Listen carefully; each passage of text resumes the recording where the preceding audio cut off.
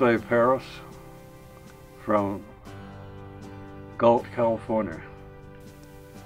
I went into service at 14 years old. I got my sister to sign my mother's name to a certificate saying I was 18. I was rather tall and weighed 150, 60 pounds at the time. And that was right after World War II, and they couldn't, the draft wasn't in effect anymore, and they didn't have enough volunteers to fill their quotas on the recruiting, so no questions was asked right in.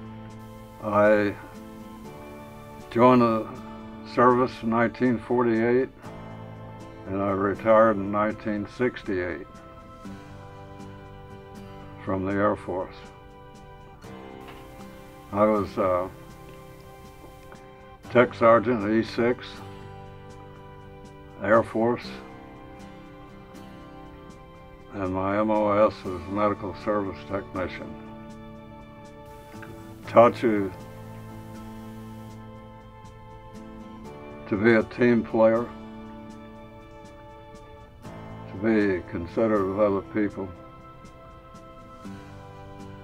be responsible. It's just about anything you can imagine it taught me. The advice I would give kids today would be to be responsible, think responsible, and look forward to getting a better education and serving mankind in the most respectful way that they can.